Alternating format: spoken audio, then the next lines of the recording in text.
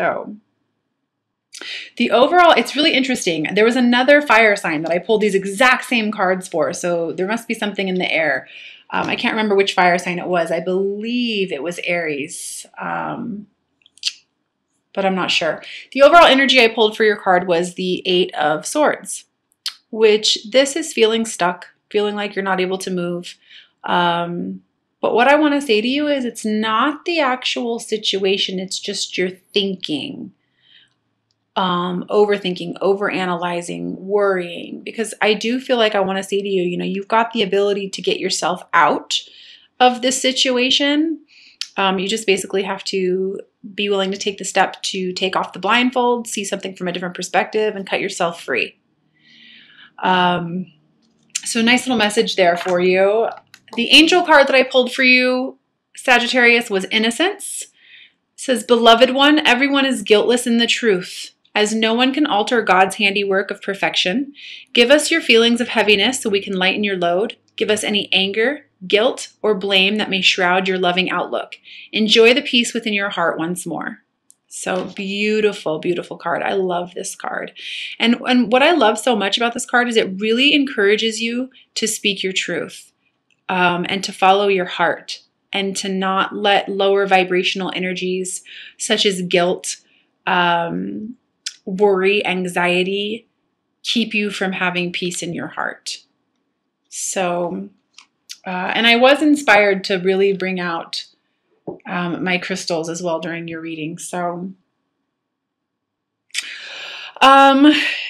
I'm really feeling like I want to say to you, Sagittarius, this month, it's really all about you spreading your wings, stepping into your power. Some of you guys may be having a new idea, new project, new career move, and I'm definitely feeling like that's going to be a good thing for you.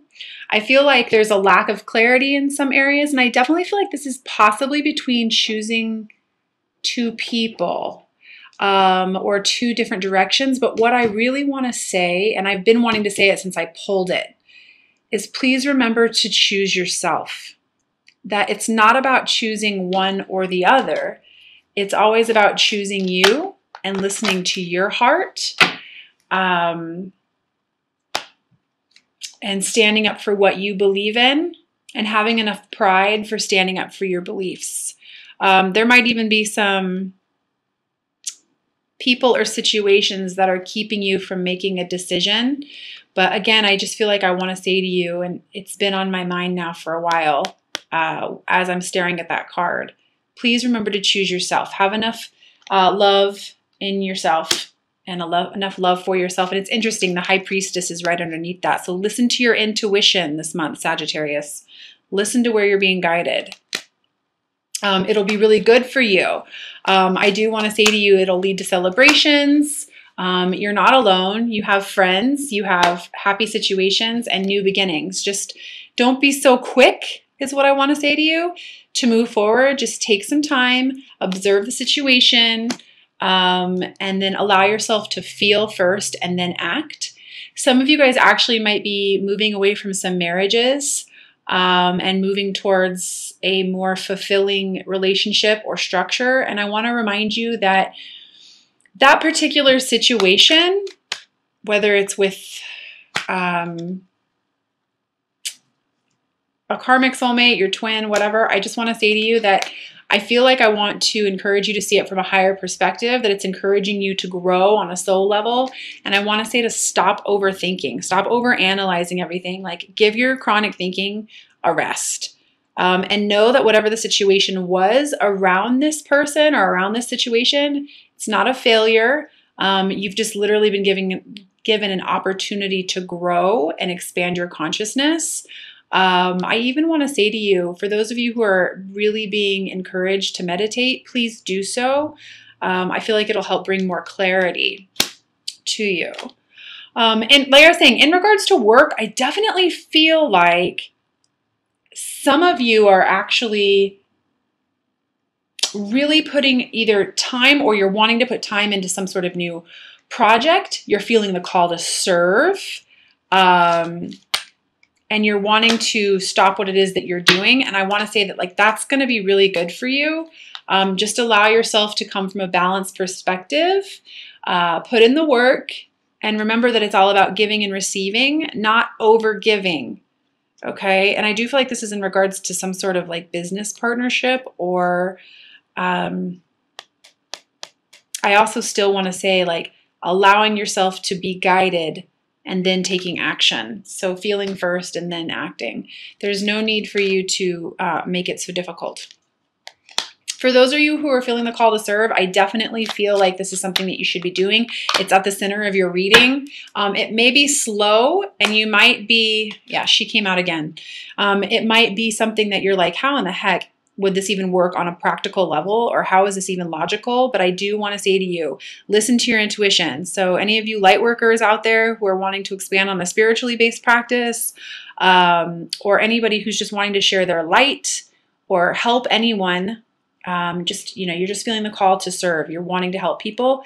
Please allow yourself to get quiet, listen to your intuition, and let your heart guide you. It's a big message for you. I believe you're the only sign this month that I've pulled this for, and especially at the middle of the spread, it's important for you. Very, very important, because you're going to have victory in that. What I almost feel like with this is like, for those of you who like consider yourself wounded healers, those of you who have been able to take the pains from the past, take the lessons you've learned, and turn that into helpful situations, or being able to help other people. I just feel like that's why you had to go through what you're going through, and now you're helping others. So it's just about you seeing some things from a different perspective and realizing that, adversity and challenges are always the best way for us to learn, and that it did serve a purpose. These challenges that you've been going through have served a purpose. I do also feel like there's some attachments that you're going to have to get past. Some of you might be feeling literally chained to old situations, definitely to people. I definitely feel like there's some shadow work that needs to be done.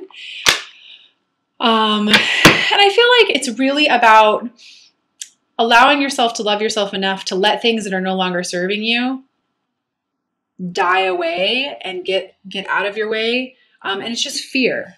It's just fear of the unknown. But I almost feel like you already know which way you want to go. You just kind of have to allow it. And I love that the Eight of Wands is underneath that, because what I feel like is that when you do allow it to just go, it's going to be pretty fast movement forward for you. I do feel like I want to say to you, like, the world is your oyster right now.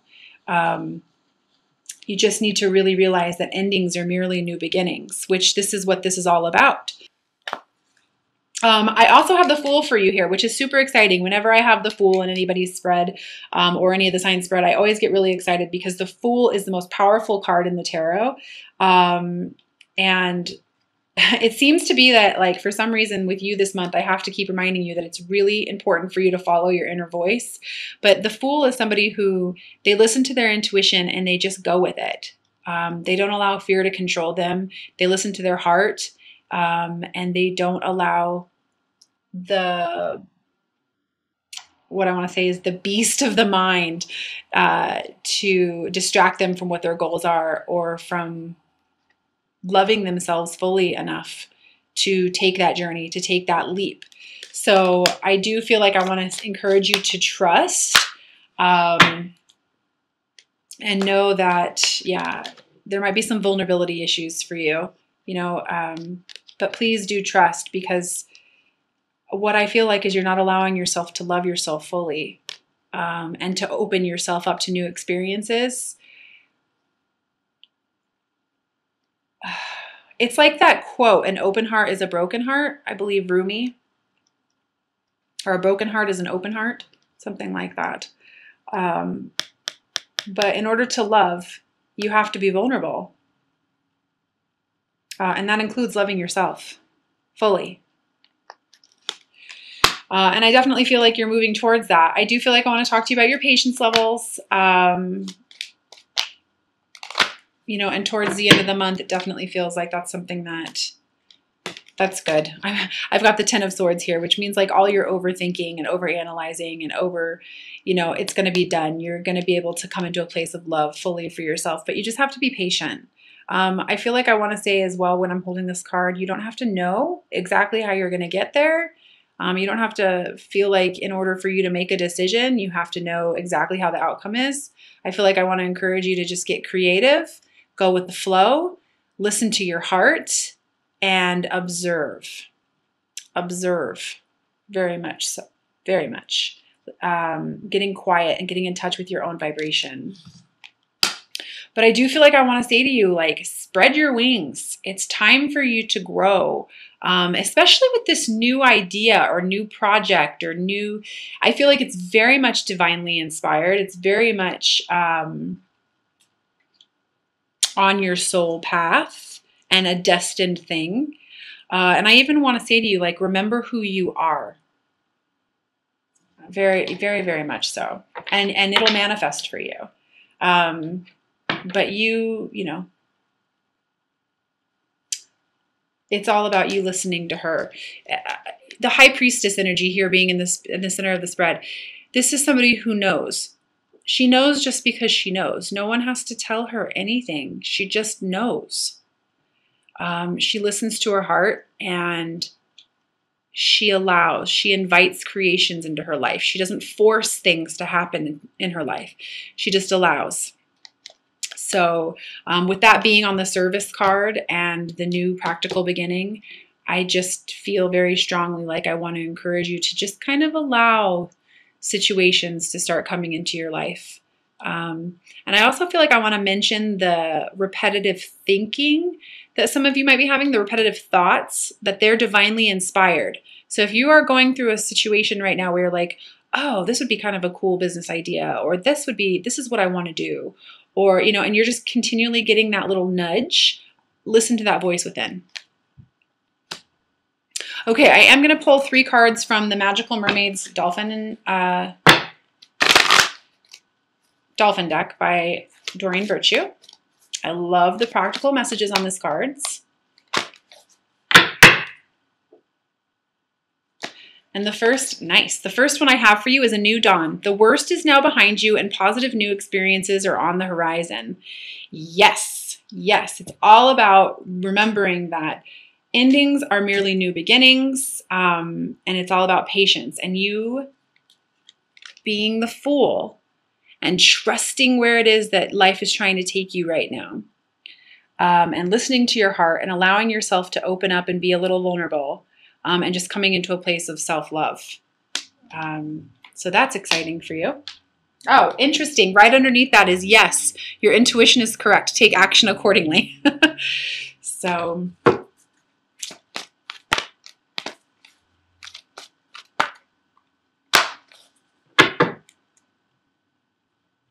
the second message I have is watch your thoughts. It's important to only think about what you desire, not what you fear. So again, like I was saying before, especially when it comes to any kind of a soulmate, twin flame type of community, whatever it is that you're perceiving failure over, I do feel like I want to say to you, get clarity by going into meditation, and, you know, give the overthinking a rest. We all do it. We all do it.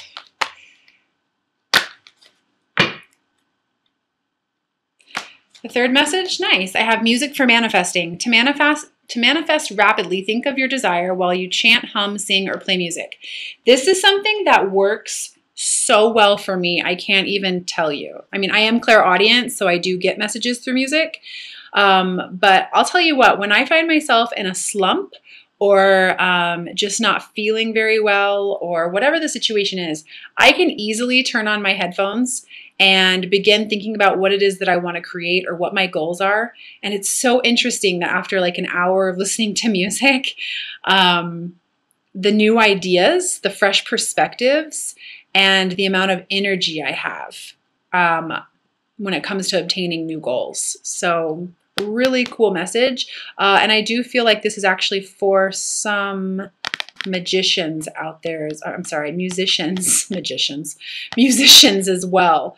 So, and I do sing, so music is definitely a big part of manifesting for me as well.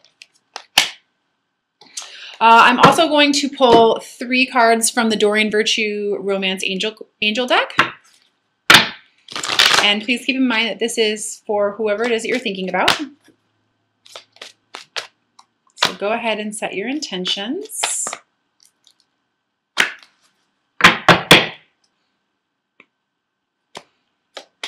The first one I have for you is calling in your soulmate. Your prayers, affirmations, and visualizations help bring you together. So one thing I want to just kind of comment on a little bit about is I have the 1111 card for you, which is a card of marriage. It's my twin card as well. And then I have the growth. I want to expand my consciousness and my awareness. So what I love here is how it talks about your prayers, affirmations, and visualizations help bring you together. I keep feeling like I want to say to you, visualize to materialize. Because meditation isn't just about getting signs and symbols to get clarity. It's also about visualizing and sending out your intentions of what it is that you want to draw into your life.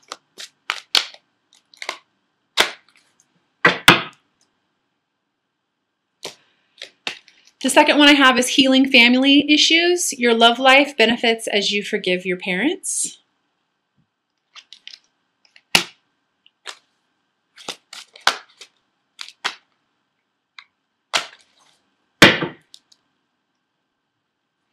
And the third one I have is flirt. Extend your lighthearted energy to others. Whenever I get this card, I want to say that it's always about being lighthearted, living in your light, living in your truth, sharing sweet energy and joy with everyone. Because when we do that, we attract more love and light and joy into our lives. So I also feel very guided this month to pull a Ascended Masters card for everyone that I'm reading for. So I'm going to do that as well as read from the book, the description of what it is that I pull.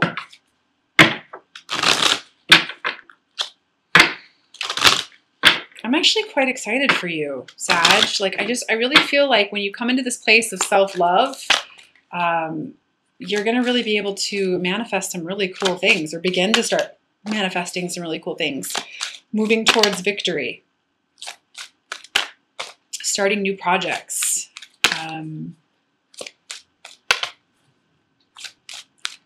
I just keep feeling like I want to say to you, like, just really coming into a place of solid self-love and self-worth, and not letting fear affect you anymore. I love this. I got for you, focus upon your strengths, Apollo. That's a big message, especially with what I've been talking about with you. I mean, this is, wow. And right underneath that, I got follow your heart.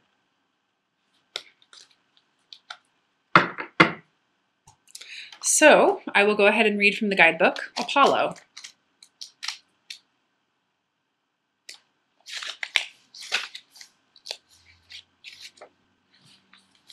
If I can find it, I'm so sorry.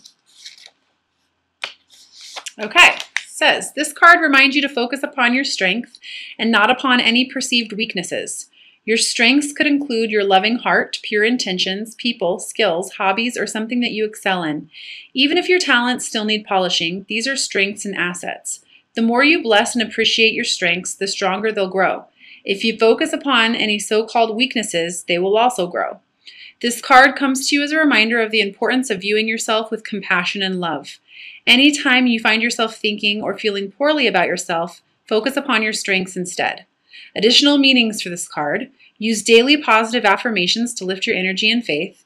Speak of yourself in positive terms. Begin an exercise program to build and tone your muscles. This is a message of love or healing about a brother or brother figure.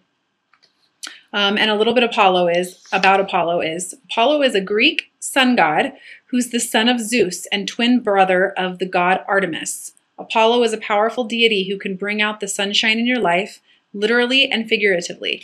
Renowned for his physical strength, Apollo can also act as a personal trainer to motivate your exercise program. He can also help you gain emotional and intellectual strength. So fantastic. I love that. I'm also going to pull a life purpose card. Please take what resonates, leave what doesn't. I am pulling one life purpose card for every reading this month. So for any of you who are wanting some guidance there, or, you know, it could just be a set few who are watching.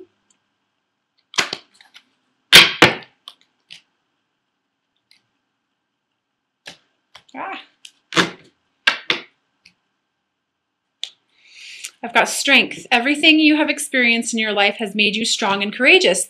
I love this. This is what I was saying earlier. I feel like for some of you who are feeling like, you know, you're a wounded healer, this adversity, these challenges that you had gone through or have gone through are helping you to realize that you're here to help other people. So I love that. And the fact that you got Apollo, focus upon your strength, and you've got strength here, I'm going to leave it at that. So